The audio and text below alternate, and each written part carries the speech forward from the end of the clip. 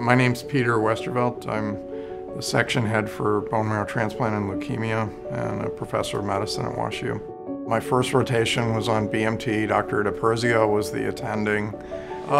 Back then, the program was a lot smaller than it is now. There were 3 attendings.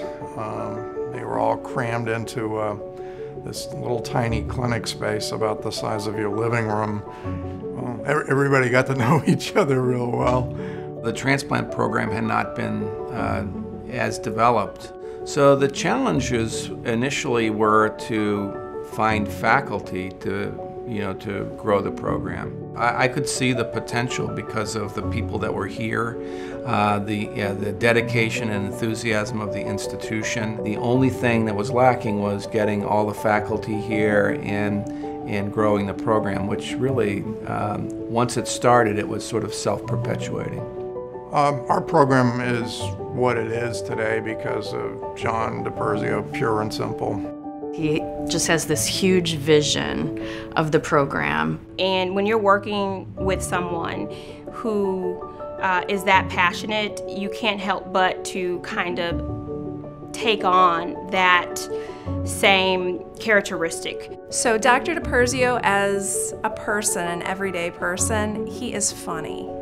I've been told that in the past he dabbled in stand-up comedy at one point, so. There's a giant cardboard cutout of him that has been floating around here for quite some time. And let me just say, we have had a lot of enjoyment with that cardboard cutout.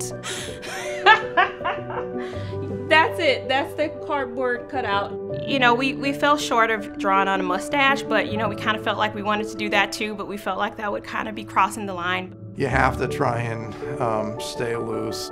He genuinely cares and has a very elevated passion for doing what's right for his patients, but also doing what's right for his people. But there's a huge amount of stuff that goes on behind the scenes. We have an army of clinical research associates, the aides, the techs, housekeeping, search team, blood bank, on and on and on. It's just a humming place all the time, and everybody's sort of invested in your positive outcome. My role here at Siteman Cancer Center is to I oversee all of our inpatient oncology units. I'm actually a clinical supervisor. We are kind of the worker bees behind the scenes.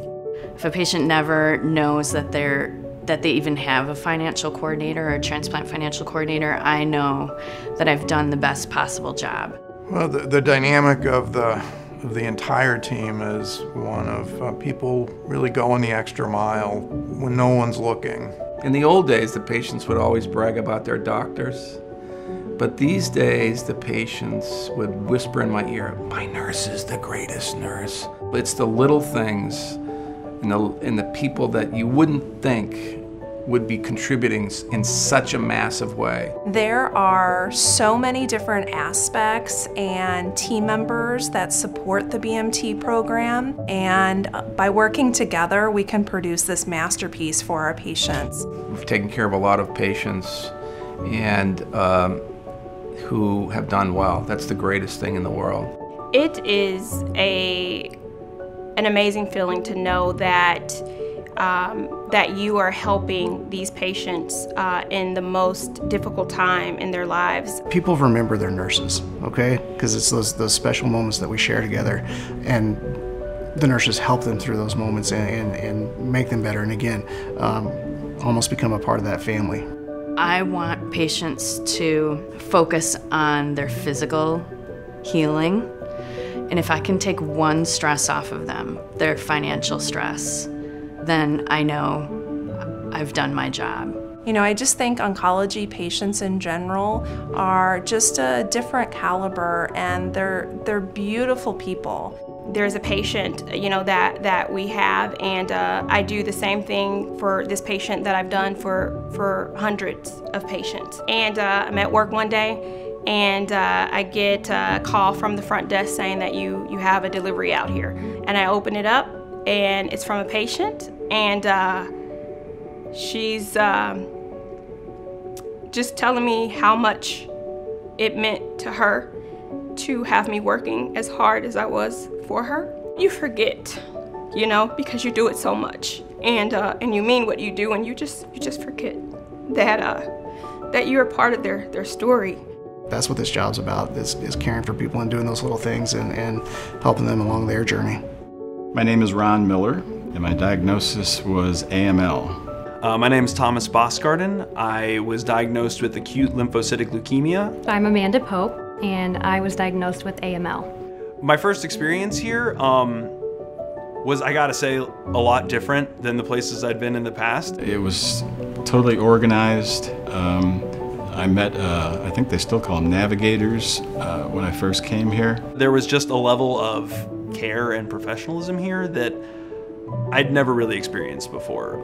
I can't overemphasize how important that is to the psychological part of all this.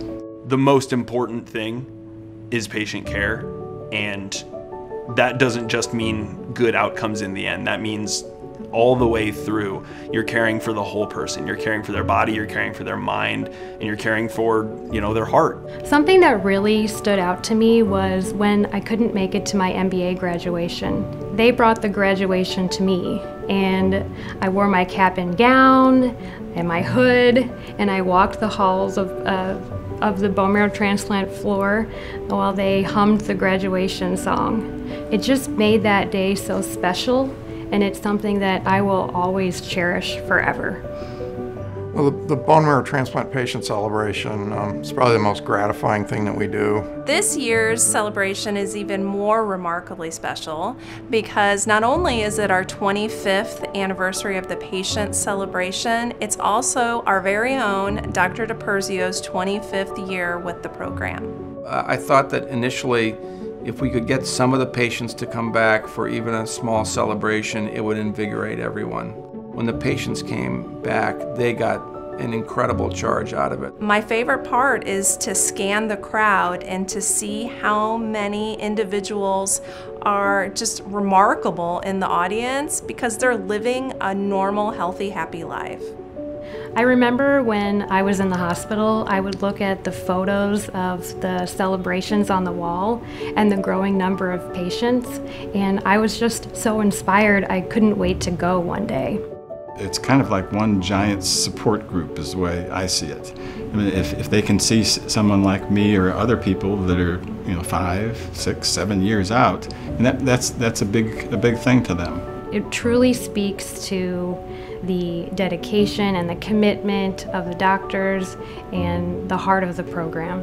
It is, I think, just as much therapy for us as it is for the patients. It's important to, like I said, bring all the moving parts, all the staff together. To link back, right? To find out, hey, I took care of you on the floor, you are doing great, you know, and it's almost a reunion. To meet people that don't know I exist really, but that I've worked so hard for on the back end. Most of them look completely normal. They're sitting there having dinner, they're with their family, they're having a good time. And you know, you realize that some of them, you know, wouldn't have been here unless we had intervened. And so that is pretty powerful for me. If I could give a personal message to every patient, it would be, thank you for inspiring us. Thank you for putting your trust in us and really entrusting your lives to us. Thank you for coming to us, for letting us be part of your life. You are the reason we do what we do. So thank you and good luck to you. This is what I'd like to say to all my patients. I'm sorry for being late today. That's it.